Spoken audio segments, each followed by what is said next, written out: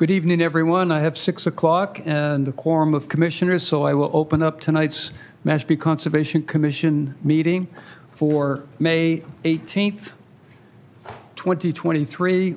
We're meeting in the Wacoyet Meeting Room, Mashpee Town Hall, 16 Great Neck Road North. Our meeting tonight is being broadcast live on local cable channel 18 and streamed live on the Town of Mashpee website. Before we begin the meeting, if you would please join me in a salute to the flag. I pledge allegiance to the flag of the United States of America and to the republic for which it stands, one nation, under God, indivisible, with liberty and justice for all.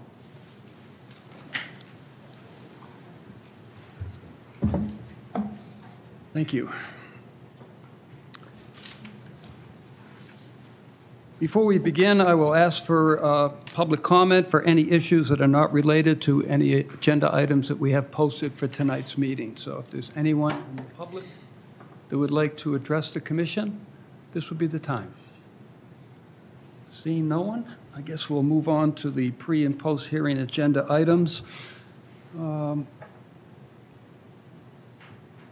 Under our first item, discussion for Mashpee water quality issues and initiatives.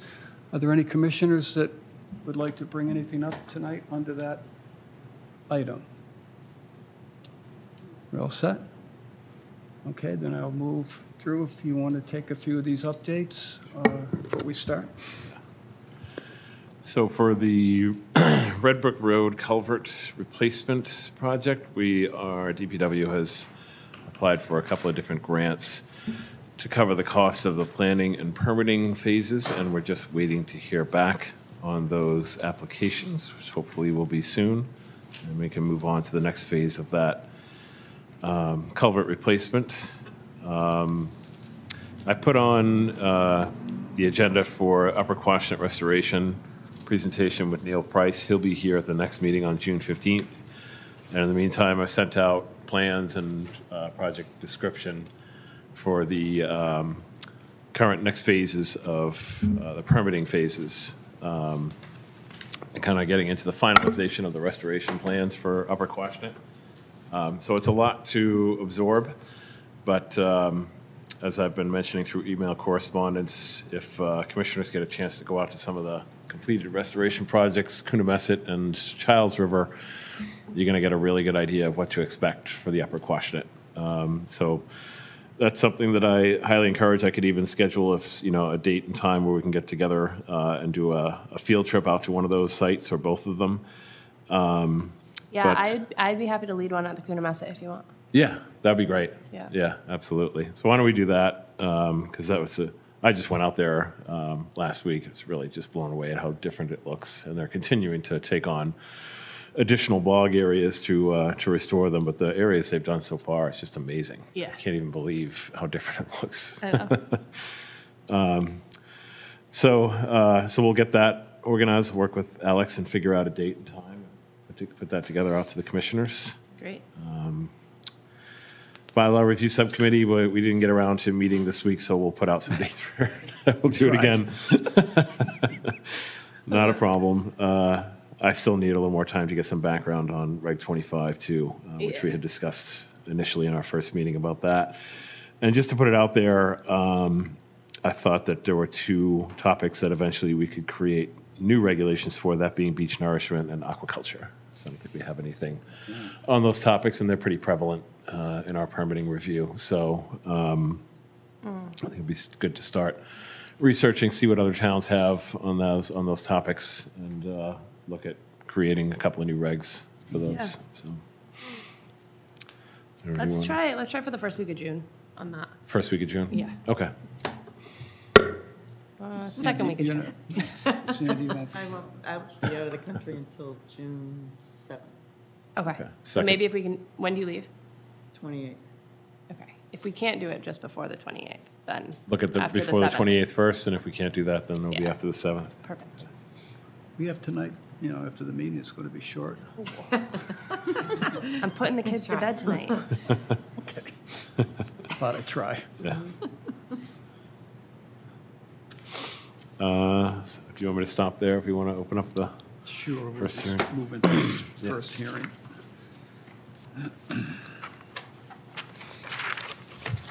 Okay. Now calling the 6 o'clock hearing for Prescott White, 31 Fiddler Crab Lane. This is a proposed replacement of an existing retaining wall. Representative is Merrill Engineering and Surveyors. This is a notice of intent that is continued from March 23rd, 2023, and April 6th of 2023. Good evening, sir. If I could have your name for the record. Good evening. For the record, Tim Santos from Merrill Engineers and Land Surveyors, representing the applicant. Okay. If you could just, I can review it, I just didn't know. I was kind of waiting for Drew to get the colored graphic up for me. So just to kind of give a brief overview, we were here, I believe, back in March, at which time the board had some questions and concerns. We requested a continuance. The property is located at 31 Fiddler Crab Lane in Mashpee. Property is currently developed an existing single-family home, pool, and a nice landscaped area in the backyard, as well as a pier. The resource areas on or within 100 feet of the property are a bordering vegetated wetland to the east of Daniel Island Road, salt marsh, land subject to coastal storm flowage, and a coastal bank to the north and east of the existing rear developed property. We're proposing to remove the existing timber retaining wall and replace it with a segmental block retaining wall. We have submitted structural plans. The revised plans basically tighten up the limit of work. It was previously 8 feet off the base of the wall, and I believe we were removing 13 trees, so we've tightened it up to be 3 feet off the base of the wall, and we're now removing 5 trees. And we now show a kind of a restoration planting plan along the base of that wall, along the bank, to help improve that resource area. Overall, it's more or less the same project that you saw before, just with some minor tweaks to it. We also submitted a construction sequencing document from the structural engineer and the contractor. There are a few people with me this evening, the homeowner, the structural engineer, the contractor, as well as the landscape designer. So if the board has any questions, I'm sure one of the 5 of us should be able to address them. terrific. Okay, thank you. I've got a couple of questions. I know I was out on the site a while ago with the homeowner, and I know it's awful tight getting around both sides of the house. And there was an original pathway that was all marked where the excavator was going to come up the hill from the road. The access way is still coming up from Daniel Islands Road. And is that still going to be the access? Still in that grass path area, correct. So when this concrete patio comes out, all of the debris is going down that access roadway? I would let the contractor answer that, but I assume any debris that comes out, whether it's the wall, any type of material or concrete material, Yeah. would all be put in wheelbarrows, trucks, and put into a, to the dump truck type material and removed from the site. Okay. All right, I'll turn it over to other commissioners, and I might come back.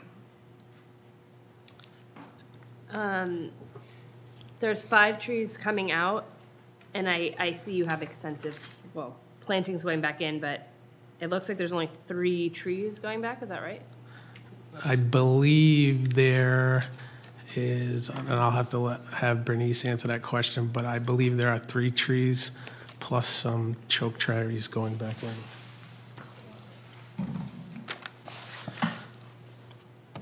Hi, Bernice Waller Landscapes. Yes, we have 3 trees, 2 evergreens, 1 tupelo. I'm just curious, can you do 2 more trees? Or is, Yeah, some of our reasoning for some of the things that we were trying to balance was the fact that there are a lot of tree roots and established trees in this area. So we were coming in with the more dense understory with smaller potted material that we could easily get in there. And then that would work well with the canopy that is already established in that area. Okay. And then the Tupelo where it is, I just don't, I can't tell the view shed. Is it mostly like down the fixed pier? Yeah, the main view corridor is down that, the fixed pier itself. Okay. I just don't want it being limbed later. So just making sure that the view shed, it has lower plantings, which it does. Thank you. Okay. Anything else, Alex? I do not have any questions. Sandy, any questions at all? Aaron? I just wanted to understand, so the path is going to be over the pool now? So the way they're going to come in, and again, the contractor and the structural engineer here too, so they can help address it. They're going to come up the, I call it a grass path, the utility easement right there, thank you. The grass path, they're gonna kind of, so I'm gonna call it swing a right, and they're gonna go towards the wall itself, and then they will, I'm gonna use layman's terms, they're gonna eat the wall up and kind of eat the patio up, and then they'll go all the way in to the end, and then they'll build a wall as they come back out. Thank you.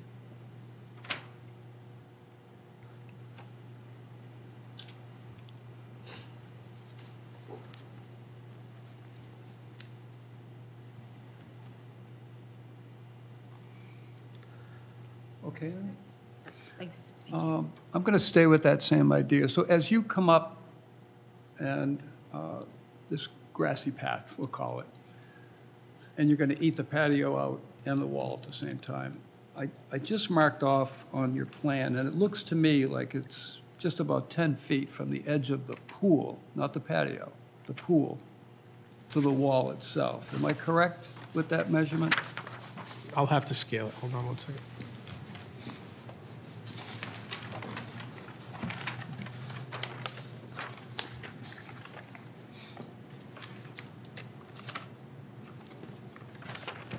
The closest point from, I'll call it the southeast corner of the pool, what kind of over where the diving board is, if you've been to the site. Yes. To the patio is 10 feet.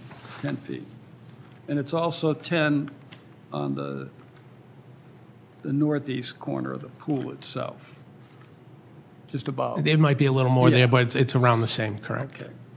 So what size excavator is this? What's the footprint of the excavator and the reach of the bucket on it? I'm just trying to get a visualization as to the area of work between that existing pool once you get the patio out. I And believe. The wall sure. itself drops off pretty quick. I believe when we spoke with the contractor, I believe the base of the machine is 4 feet wide. 4? He is here today, so he could answer that question for you, but I believe it was about 4 feet wide. It's not an excavator that you might see on the side of the road for a very large excavator removing boulders. Right. It would be a smaller Just excavator. a small mini? Yes. Okay.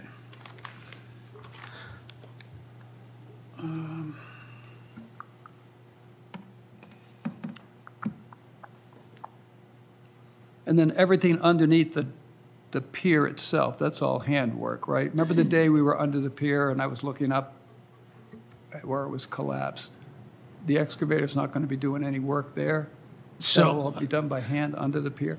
So there is a section, it's shown on the plan, and it is noted that first section of the pier, I'll call it kind of, it's just a landing. That landing will be removed so that they can move through to remove that wall to get around. Once the wall's constructed, that landing will just be put back down. Okay. So there's no pier reconstruction, it would just be that landing right there to kind of access from the patio to the pier. All right.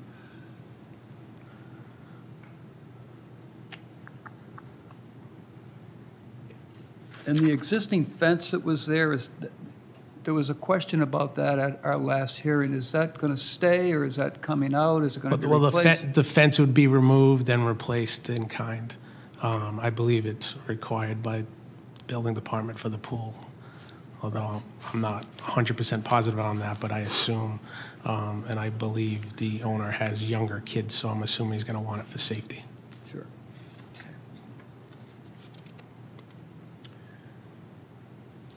Okay, I have no further questions. I'll go out to the public. If there's any questions? Hearing none, Drew, I'll come back to you. Just to clarify on the sequence of like construction, is this going to be like one part of the wall, rebuild, move on to the next section, so you're not leaving any areas exposed for an extended period of time as far as fill and, you know, that sort of? I'd have that to the let expected- Lars Okay. speak to that one. Yeah, thank you. Good evening, Lars Jensen with Inghouse. We did the structural design. Excuse me, it's probably not absolutely totally defined exactly what the sequencing size is. Okay. You know, the idea is due to the access to come from one side and eat the wall up. So that's probably a consecutive approach. Okay. And then just as consecutive, it's going to be a comeback move from the far side back to the front. Okay. What the sequencing sizes are for the footing at first is not totally defined. We've discussed it, but there's definitely an interest on behalf of the contractor as well, not to let this sit for a long time, right? We're going to have a potential slope stability issues otherwise, right? So they're very aware of the site conditions. And because we're largely working what is now shown as the pool deck between the pool and the wall on that side, because it'll allow for a reasonable angle of repose on that side, right? That is all stable, like reasonably long time, right? But it's clear that things need to progress, right? Okay. So if it's a half pour and then another half, or in thirds, something like that, I think is reasonable. Okay. So do you think, in your professional opinion, it's good to have some form of erosion control be below the wall, but out of the reach of, you know, construction activity, in the event that any exposed areas are going to be, you know, if it rains or something like that, and you've got exposed fill? On the water side, you mean, of the wall? Yeah. Yeah, it's a good question, because if you want to look at one of the structural sections, actually, you see a cross-section of the proposed new construction wall. I don't know if you have that sheet. Sheet S1.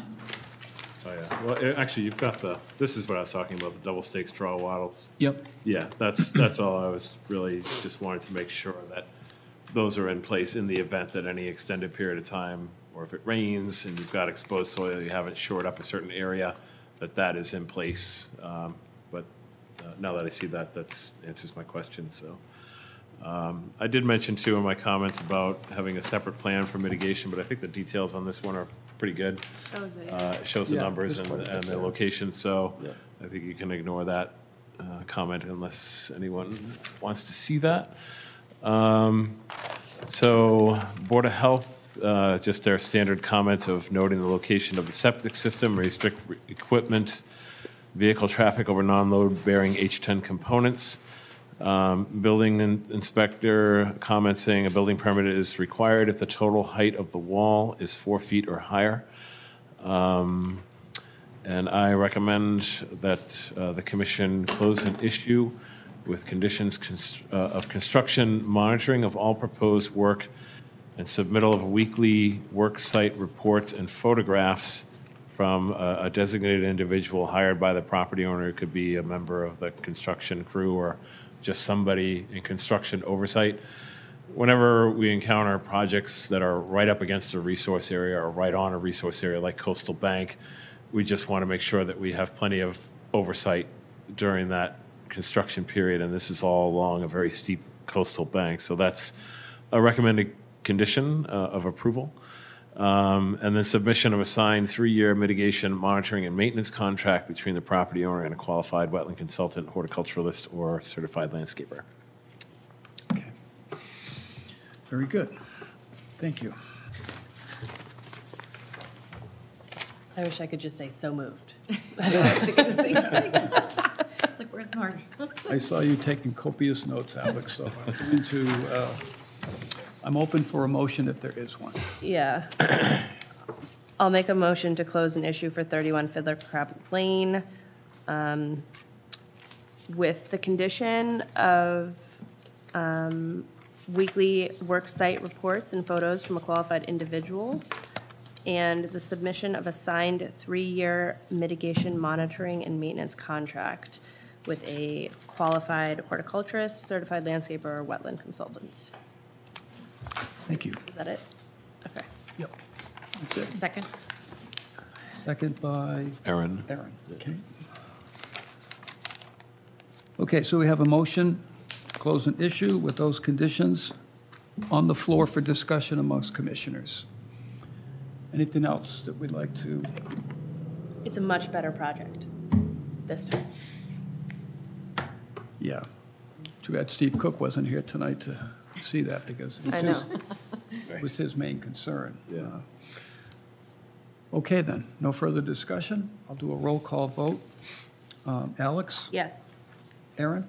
Yes. Sandy? Yes. I vote yes as well. Motion carries. Thank you. For your time. Thank you. Thank you. Have a great weekend. Thank you.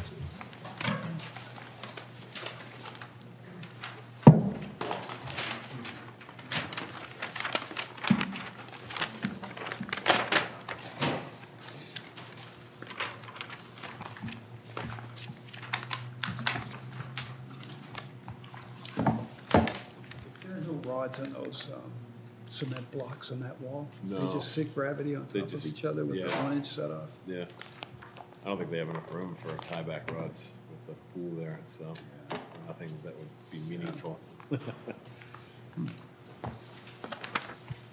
Okay.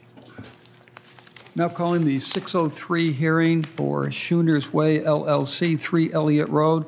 This is a proposed septic upgrade and hardscaping modifications. Representative is Cape and Islands Engineering. This is a request for determination of applicability. There- 3 Elliott Road. Is that what I said? I think you called it Schooner, didn't you? I Never mind, wasn't sorry. listening. All right, 3. okay, It is 3 3 for the Elliott record. Road. yeah. Good to check, though. Thank you. There has been a request to continue this hearing to June 15th.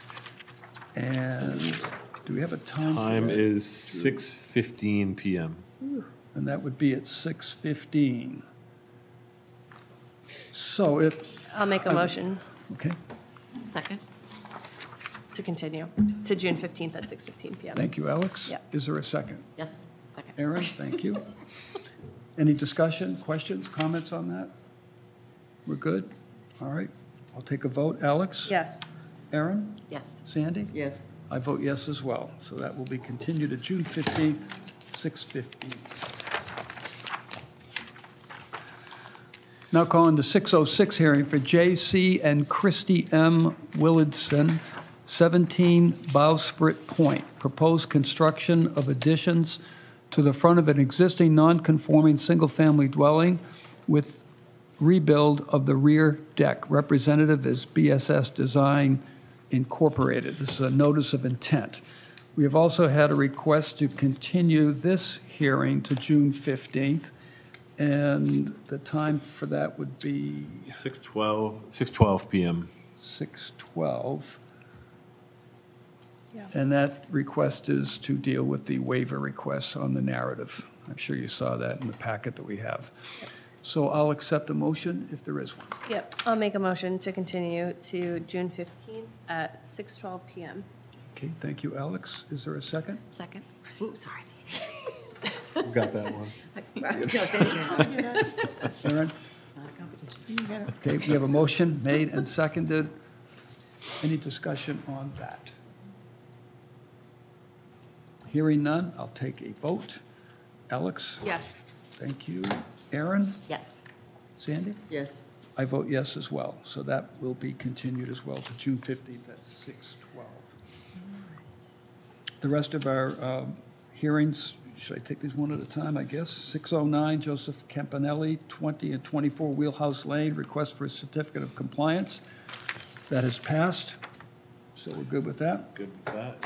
612, Louis H. Robert, trustee, 63 Waterline Drive South nominee trust, 63 Waterline Drive South, request for certificate of compliance, 0433049. That has passed. That has passed as well. And then 615, Cindy L. True and Michael L. Woodcock, Johns Pond Estate, Association 53 James Circle. This is also a request for certificate of compliance for 0433108. And that's Passed passed. as well.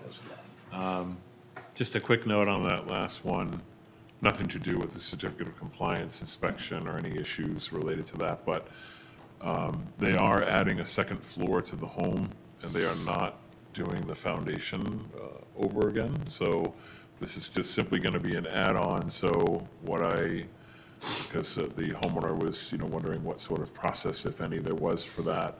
And if it doesn't involve any foundation work, we still require some oversight through administrative approval and review. Putting a work limit, erosion control, those sorts of things, making sure the site is clean every day. So that's how we're going to handle that. Okay, But just as a FYI for that one. Nice. very good. Okay. So, I'll go back then to the updates where we left off. Yep, I think we're on to Johns Pond and Santua Pond Milfoil. So as the commissioners recall, the Santua Pond underwent a survey from Water and Wetlands LLC, who handled the milfoil infestation on Johns Pond, and they found milfoil and fanwort as two invasive species prevalent in Santuit, as well as prolific growth during the warmer months of the summer of native pondweed. There's a name for it. Now it escapes me, but it's native. It's not invasive, but it's gotten to a nuisance. Elodia, thank you. It's gotten to a nuisance level where even recreational kayaking and canoeing is beginning to impact the pond. So that was another potential issue that the survey revealed, if the town, if they felt that needs to be addressed as well. So we had a meeting last week, myself and Ashley Fisher from Department of Natural Resources with Jason Steiding from the Tribes Natural Resources Department. They got a grant from, I think it was from the EPA, to address invasive species, and they want to tackle Santua Pond. So we've set up a Zoom meeting with the consultant for next week to get that process started. And it's going to be significantly larger area and more expensive than what was done on Johns Pond. But with the Tribes grant money, it's looking like we'll have enough funding based from that and the money that we requested at the, not last town meeting, but the previous town meeting for funds, which is around $38,000 for continuing monitoring of Johns Pond and for dealing with Santuit. So between the two sources of funding, we should have more than enough to handle Santua Pond. Does anyone have any questions on that? Choptank Bog restoration is finishing up Army Corps review 404. Water quality certification as well is in progress. And then once those two are wrapped up, which should be hopefully soon, they will be, Horsley Witten being they, will come before the commission with a notice of intent from the Conservation Department to restore Choptank bogs to wetlands. And then ultimately, if everything falls into place timing-wise, by the winter of 2023 this year, or into 2024, we'll actually start construction. So getting there, closer and closer every day, which is nice to see. I did copy all of the commissioners on my comments. The town planner had asked about what the commission had been doing to, improve our protection of wetlands and, any projects that we've been doing.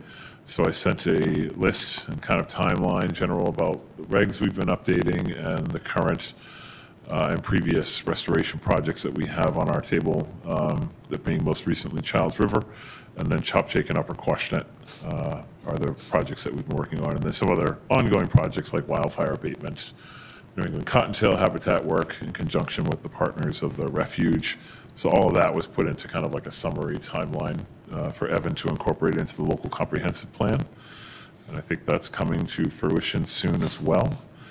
I'm still working, trying to meet with David Whedon from the Select Board to establish the Environmental Oversight Committee, and I thought that that would be a good committee to have discussion on land acquisition as well. Land acquisition, too, is an ongoing, both the town planner and I and the assistant agent are always, keeping tabs on what parcels are for sale.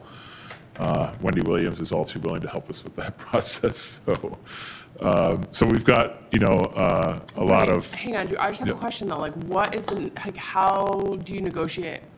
So we reach out to landowners if they haven't reached out to us first, like as an option, to get the conversation going to see if they're interested in selling. And if they are, then facilitating the application process to the CPA is the next step. And trying to, you're rarely going to have, from my experience, you're rarely going to have a meeting of the minds as far as what they consider the value of the land is and what CPA, because they hire their own appraiser. It's so archaic.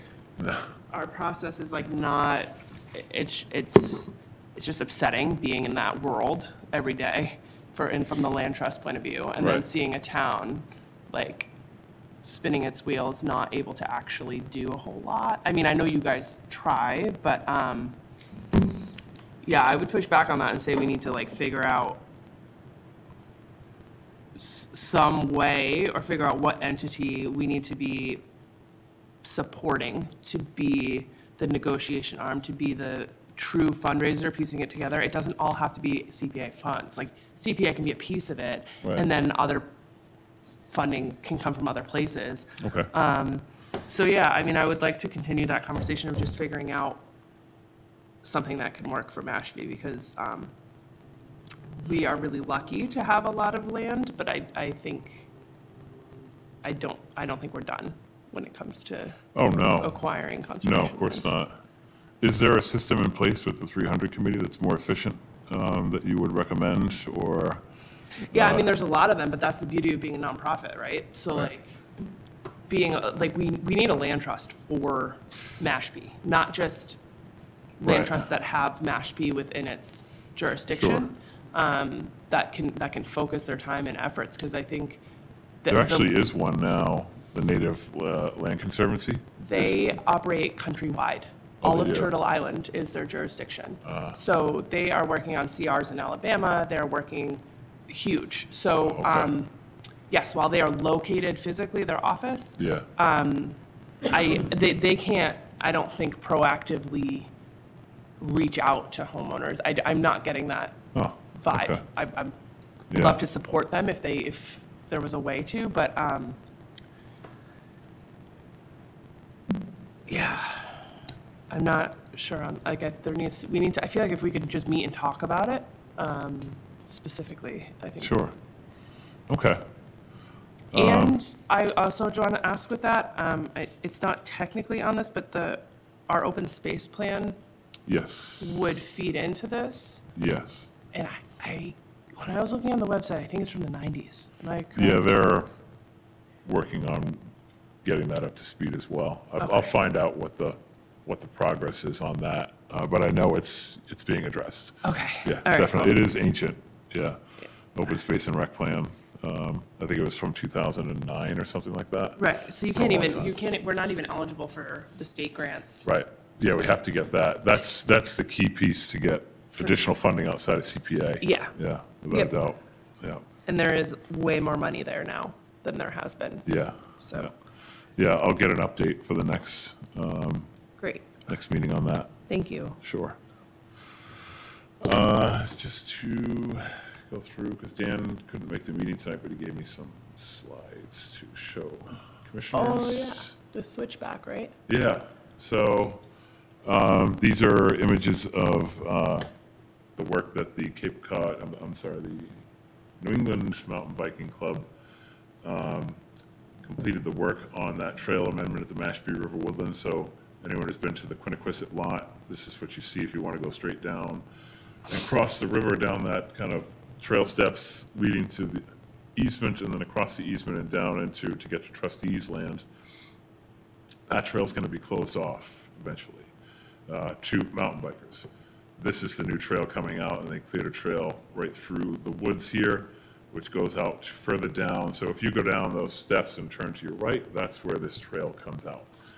And then switches back right here down towards the bank, and then it kind of takes a zigzag pattern from there, so you're not getting sheet flow runoff right down the bank anymore. They really do amazing trail work. Yeah. I'm really impressed by their volunteers and their expertise. They really do amazing work.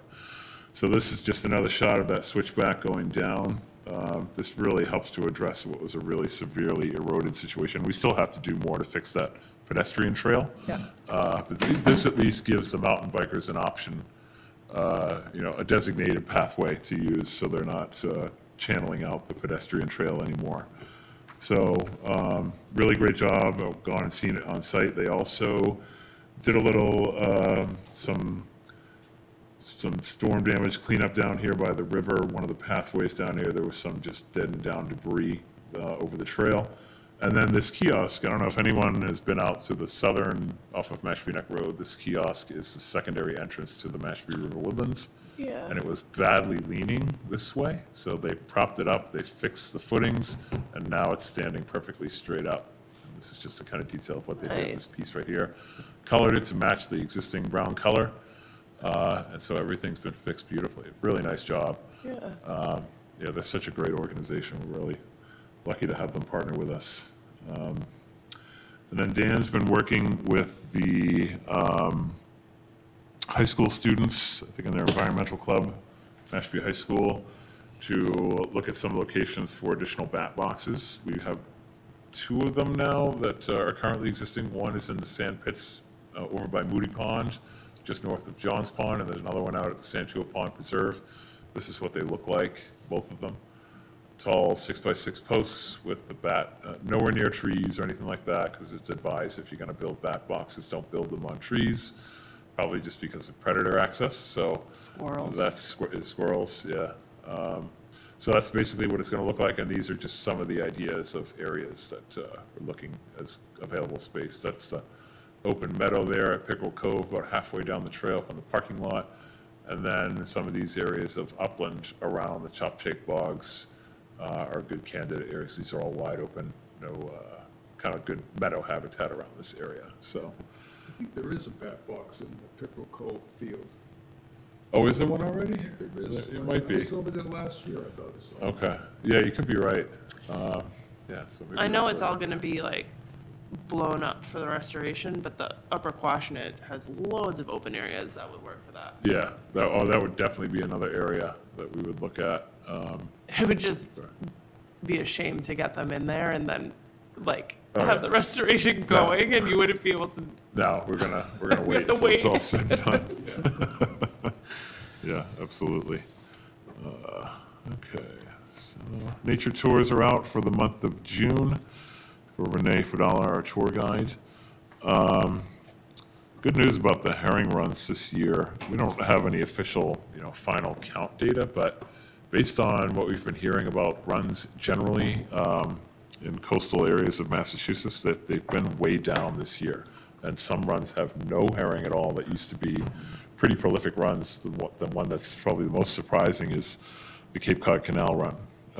And that they said has almost no fish, which is shocking to hear because that's usually a pretty prolific run every year, pretty reliable. Mashpee's been very fortunate this year in that we've had runs, all 3 of our runs have been very busy. Even Johns Pond, which is typically the lowest numbers, our counters have been seeing fish every day there, which is pretty rare for that run. So that's really great to see. And we've been working with, we're going to have a meeting tomorrow, actually, with Representative Vieira and some other stakeholders, potential grant funding sources, NRCS, looking at the whole span of the Mashpee River from the outlet cage at Mashpee Wakeby Pond all the way down to where the concrete flume enters the river at the Wampanoag Heritage Museum. That whole stretch is the portion of the upper Mashpee River that needs the most attention. Yeah. And we've been, had site visits out there. The biggest issue that I see, and I've seen over the years with this particular run, is that from the channel coming out from Mashpee Wakeby Pond to where it enters Mill Pond. And then from there to the beginning of the concrete flume fish ladder, there is no discernible flow. There's no connective current. And the herring are just getting scattered when they come up into Mill Pond, and that just opens them up to predation. Yeah. And they're probably breeding in Mill Pond, which is not the ideal breeding spot because it's very heavily silty, kind of mucky substrate. So the viability of the eggs gets compromised in that kind of substrate. So I think ultimately what we'd like to see is just a better connection between Mill Pond and the channel going up to Mashpee Wakeby. And if that means you have to separate that out from Mill Pond, or, ultimately that might be the case. Like have the channel running alongside. Yeah. And then have a wetland or Wetlands, pond. yeah, but it would be bermed and separated, Yeah. kind of similar to the Charles River. Yep. Basically, and Coonamessett. Yep. Yeah, same theory, same approach. So that's Is exciting. that meeting like open to us? Oh, yeah, if you us want, to come to yeah, that? yep. That's at, did I put it on here? It's here? Yeah, in this room, at 1 o'clock, yep. Ooh, got Taylor Swift tomorrow. I don't know if I can do that. Yeah, you might have to start leaving now. I know, right? But that's exciting, and NRCS said that they have approved funding for planning, data collection, Yeah. planning phases, so we have that. I don't know what the amount is, but they have available funding, and we've qualified for that funding, so that's really great news for that stretch of the river. And then I think that's, yeah. Harbor Management Committee, I don't have any updates. I wasn't able to attend the last meeting, but I'll try to get some updates for the next one. Drew, I have a question. A while ago, well, it's not on the agenda. Can I ask something that's not on the agenda, please? Chairman? Under additional topics. Thank you. A while ago, we had approved the installation of signs at all the rivers that were going to have different names. Do we know, has anything moved with that? That's a good question. That was the I keep historic, looking for them to like see them, but. that was the Historic Commission, right? Yeah, I believe they were gonna do them in blue, and they didn't want them in blue. The town, I think, wanted them in green. Wanted them all. And then there was a hang-up on the dual language signs. Yeah. Right. I believe. Right. Richard gonna be Desorbo so would cool, have that though. information. Yeah, I'll follow up. Yeah, I'm just I curious. get- Yeah, no, I completely forgot about it, actually. So I'm glad you mentioned that, but I'll get some updates for that. See where that's at. And then I did send out correspondence that we received from MIPA, sent out to the property owner at 90 Pompanesett Island, that they are going to be required to file for, under the Massachusetts, MIPA stands for the Massachusetts Environmental Policy Act. And so, because part of that development is in the velocity zone, that triggers a MIPA threshold. And then they have to do I think it's an environmental notification form, or ENF is required under MIPA. And it could even, and it could require an environmental impact report if the ENF is not sufficient to address concerns. So, and as of yet, we haven't heard of a date yet for the superseding onsite.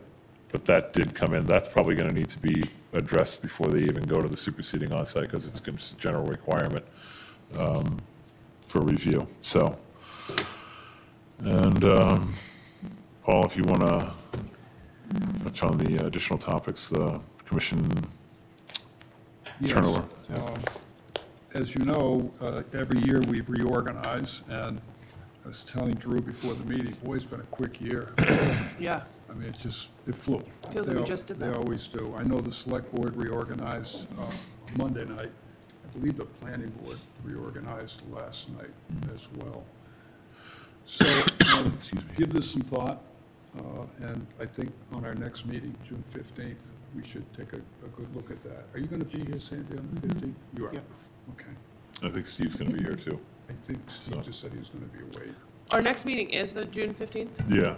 Oh, You that's have nice. 2 more meetings until the end of the fiscal year, which is when we try to get turnover, voting before the end of the fiscal year. It's like a month, little vacation. Yeah, it is close to a month. Yeah, I like don't believe it. Okay, all right. We'll probably have about 37 hearings. Right? I know. But we should try for the 15th, and if something comes up or goes wrong, then we still have the 20th. so I'll put it on the calendar. Yeah, Okay. If it doesn't happen, then we can just do it. Okay. for that. So, okay, Okay. that's it. That's all I have. Great. I think there's anything else that I had under there. Oh, I know what I was going to ask. Last night at the planning board, there was a group in there talking about, I think it was Blue Castle Drive and equipment on conservation land. They received a letter. Yes, about the land. yes. Can you give us an update on that? Sure. So, yeah, there's like a construction trailer. It's the guy who's, Bayberry Construction is like the lead on the developer and supervising all the development there. And he has to remove that trailer because it's on conservation land. There was also a skid steer that was stored on Concom land. That needs to be removed.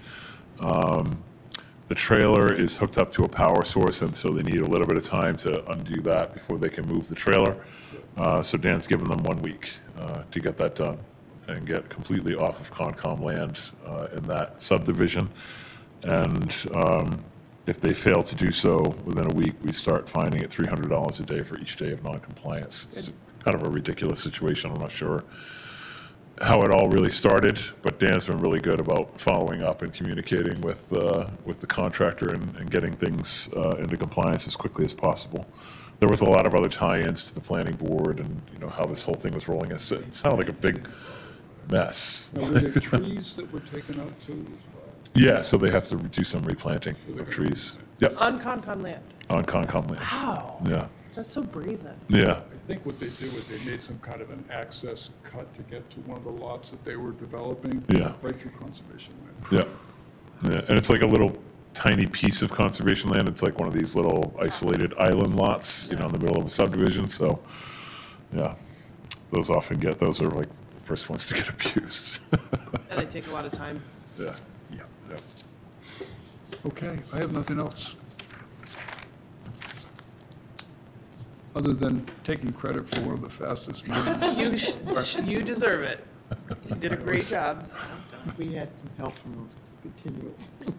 Yeah. Right. It was all Paul. It's okay. So I would accept a motion for adjournment if there is one. We'll make a motion. to Thank you, end. Alex. Second. Second, thank you, Sandy. Any discussion? Hearing none. Alex, Yes. you sure? Sandy? Yes. Aaron? Yes. I vote yes as well. Meeting adjourned. 6, not do the even 5 6:50. I know. 6:48. We can still go for a hike. Wait a second, I'm going to write this down. 6:48. So I don't know where the order of conditions are. Stacy usually leaves them out to be signed. I can swing by in the morning. Huh? Yeah, we'll just do that. I don't even know where to begin to look in the office. I don't want to keep I you was guys thinking I here. might come to this May 19th thing I could sign. Okay. I actually can come to that.